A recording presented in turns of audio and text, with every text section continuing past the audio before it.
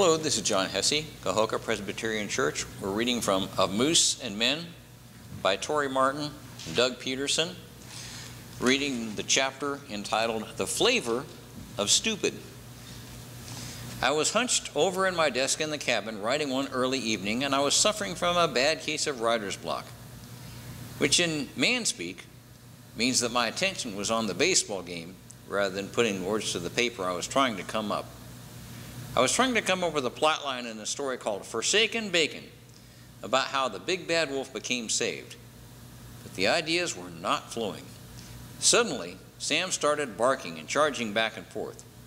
If I hadn't been listening to the game, I might have realized that his barking was more than a simple desire to go outside for a walk.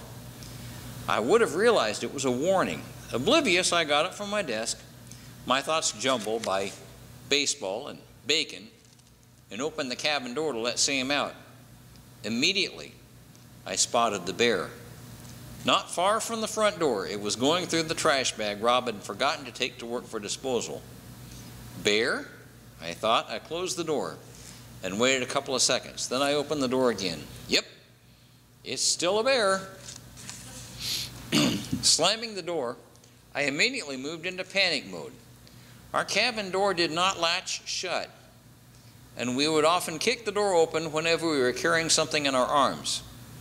But this also meant that a bear could push open the door. So I scooted the refrigerator in front of the door to keep the bear out. This also made it handy for me to grab a last meal, should things go awry. With the fridge in position, I glanced at my watch and saw it was 5:30 p.m., which meant that any time now Rob would be returning from work and walking up the trail. Rob would see the bear and start praying, and the bear would see Rob and think that its prayers had been answered. Leaping into action, I ran to the living room and called Rob on his cell phone to warn him. My fingers were shaking as I dialed, and I shouted into the phone, "Rob, there's a bear right outside the cabin door. Shanghai, please place order." Unless Rob had suddenly learned to talk in a Chinese accent, I had misdialed and reached a Chinese carryout. Although as an emotional eater, an egg roll sounded pretty good right now. Resisting the temptation to order dinner, I hung up and dialed again. "Rob?" "Yeah?" No Chinese accent this time, so I continued. "There's a bear right outside the cabin door. Where's that can of pepper spray I gave you?" That was an odd question to ask in the middle of a crisis, I thought, but I answered anyway. "Well, yeah, it's in the spice rack. But did you hear what I said? There's a bear outside the cabin door." I thought I was the one that had problems focusing. An audible sigh came across the phone, followed by a condescending tone in his next words. "Tori, you're supposed to use the pepper spray on the bear." Rob was making no sense. I felt as if he were talking Chinese to me. "I really don't have time for cooking tips right now. Besides, wouldn't the bear have to be dead before I tried to season it?" Another sigh. That's when Rob finally explained to me the proper use for pepper spray. He said that a few months earlier, not long after he shot the bear in front of our cabin, his friends at work had given him a can of pepper spray in case he had to drive away another Bruin. Then when he got home from work, he gave me the pepper spray and said, "Use this if you ever have to." And so I did. I began using the pepper spray to season my homemade chili and tacos and burritos for the longest time. I should have suspected it wasn't a spice because it gave my chili a strange chemical taste whenever I sprayed too much.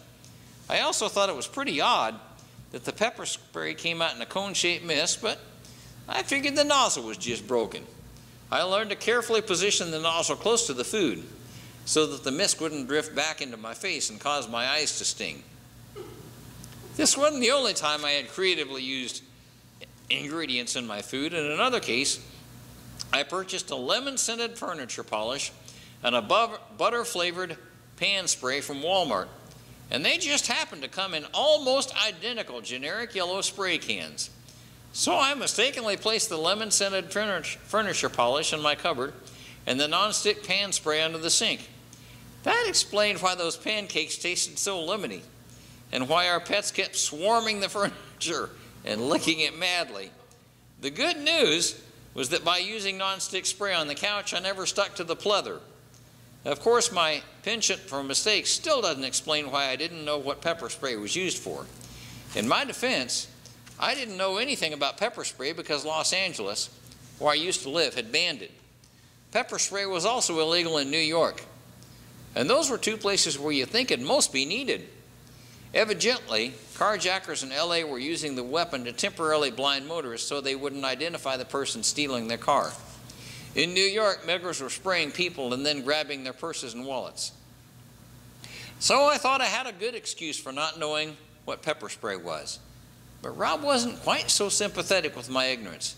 He said those words, and I quote this exactly because Rob is the kind of guy who hates to be misquoted. "What flavor of stupid are you?" I paused for a moment. Stupid comes in flavors? "Just put the phone down, spray the bear, and come back and tell me what happened," he said. Okay, I said, but inside I'm thinking, it was easy for him to sound logical and reasonable over the phone. He wasn't the one with a great big black bear outside the front door. A bear that was staring at our cabin like it was a McDonald's drive-thru. And I was the double Happy Meal he wanted to order. Or, from my perspective, an unhappy meal. But I obeyed Rob's command. Setting down the phone, I grabbed the pepper spray from the spice rack. Acting swiftly before I had to think about how much danger I faced, I pushed the refrigerator back, hurled open the front door, raised the can of pepper spray, and sprayed myself directly in the face. In my panic, I aimed the wrong direction and took a face full of pepper spray. Ah! It felt as if my face were on fire, or I dipped my face in a pan of hot oil while bobbing for apple fritters. Pure agony. I stumbled around the kitchen, hands clamped over my eyes, and I managed to bump every pot, pan, and cabinet. Blinded, I knocked over a chair and smashed an entire dish strainer of glasses and plates, bringing it crashing to the floor. Believe you me, I forgot all about that bear. I also forgot that Rob was still on the phone, which I had set down. Rob was driving home, and when he heard my scream of pain, he assumed the bear was in the process of shredding me to pieces. So Rob floored it and raced for home at 90 miles an hour, maybe faster. Pepper spray also causes an immediate release of the contents of a person's nose. So snot was flowing like a fountain. I'm sorry, that's the only way I can think of to describe it. I used my hand to wipe my nose, and in the process, I spread the oil-based pepper spray all over my face. My eyes also swelled so badly I could hardly open them with my fingers. Still, I managed to feel around in the freezer blindly and locate ice cubes to put on my eyes. I briefly considered using a carton of ice cream for relief, but I knew it would go straight to my hips, not to my eyes. I'm an emotional eater, remember? Still bumbling around, I desperately tried to catch my breath because when I screamed and opened my mouth, I had swallowed some of the pepper spray, and it was burning. The pepper spray also made my throat go numb, making it difficult to breathe, and I started wheezing and gasping. Still on the phone, Rob thought he was hearing my dying gasps. I plopped down at the kitchen table and was holding the ice to my swollen eyes, still trying to breathe, when I suddenly heard the cabin door swing open and slam against the wall. That's when I remembered. The bear. In my pain and panic, I'd forgotten all about the bear. It had pushed open the door and was preparing to devour a leg of Tori, heavily seasoned with pepper spray. Then I heard a voice. Tori? A talking bear? Are you okay? That bear sounded just like Rob. Yeah, I guess so, I said. With my swollen eyes barely able to open, I made out the blurry image of Rob, standing a few feet away. Where's the bear? He asked. I don't know. Guess all my screaming and flailing about must have scared it off. Hey, this pepper spray really works on bears, doesn't it? Although, if I'd have designed it, I would have had the nozzle face the other direction. This story taught me an important lesson beyond the most obvious, which is when you use pepper spray on a bear, make sure you have the container pointing the right direction. It taught me about the importance of the Bible in my life. Okay, I realize that pepper spray and Scripture don't seem linked at first glance. But my encounter with the bear made me think of the Bible as a weapon a very powerful weapon that God has given us. It's like a divine pepper spray for life. And the directions are pretty simple if we take the time to open the pages and read them. Now, unfortunately, many of us keep our Bibles or our pepper spray on our bookshelf or our spice rack, and we have no idea how to properly use them. As a result, we wind up being blinded by our own blundering ignorance. So take your Bible off the bookshelf, open it up, and get familiar with the context that God has provided.